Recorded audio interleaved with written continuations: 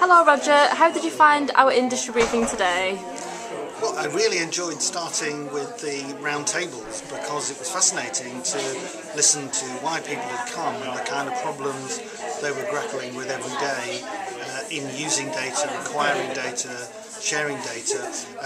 I sat at one table and for a quarter of an hour just answered questions around data protection issues, which was intriguing. But there were lots of other discussions about how people could get data out of their systems and actually make it meaningful to them.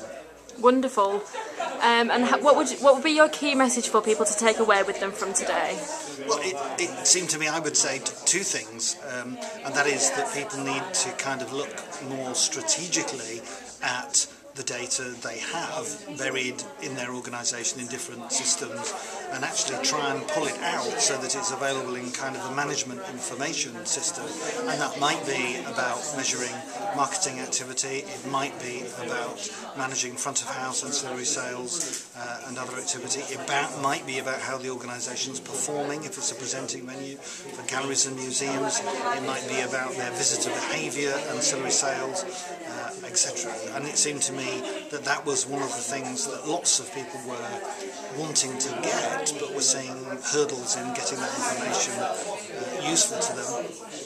And the other thing, which is something that I do keep talking about, is the realisation that in this difficult situation, with these cuts, with the need to work smarter, the biggest growth opportunity is to try and get those infrequent attenders to come back and attend more often.